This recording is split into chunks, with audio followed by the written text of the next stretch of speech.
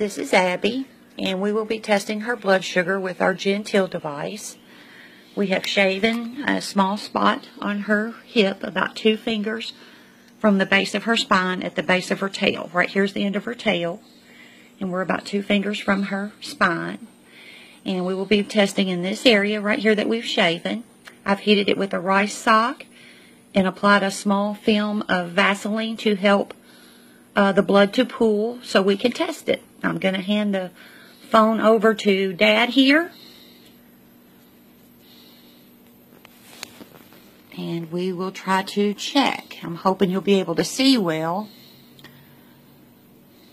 We just apply it to the area here. We push the button.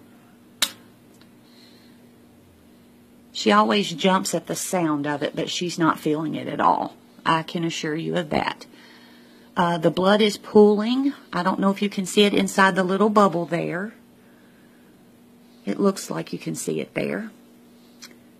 And we just wait till I want to make sure it is a good size bead of blood so I don't have to do it twice.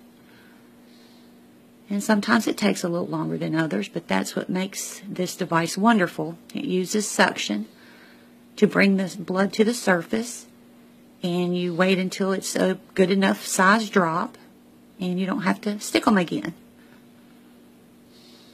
But it's completely painless. She doesn't even feel it. Okay, nice size bead of blood.